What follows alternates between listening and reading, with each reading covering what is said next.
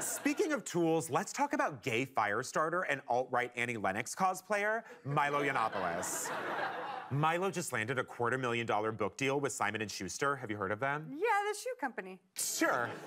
Well, he put himself on the map after trolling SNL actress Leslie Jones with racist and sexist insults and getting kicked off Twitter for inciting his disgusting followers to harass her. He has perfected his craft at Breitbart.com with columns like this. Dear straight people, I'm officially giving you permission to say gay, faggot, and queer. No, it makes sense. It's like reclaiming those words in an empowering way, except the total opposite. Milo, as our Southern mothers would say, bless your heart. Oh, sweetie, you're on your way to becoming another Ann Coulter, the godmother of being as loud as possible without mattering.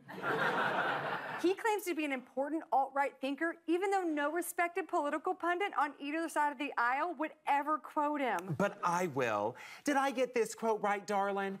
They said banning me from Twitter would finish me off. Just as I predicted, the opposite has happened. Did it hurt Madonna being banned from MTV in the 90s? Oh, you poor sweet thing. You gotta get your facts straight. Justify My Love was banned from MTV because it pushed boundaries with bisexuality and androgyny. You were banned from Twitter for being a clickbait racist. Congratulations, Milo, on being the one gay fan Madonna would disown. So take a bow, dear, and bless your heart.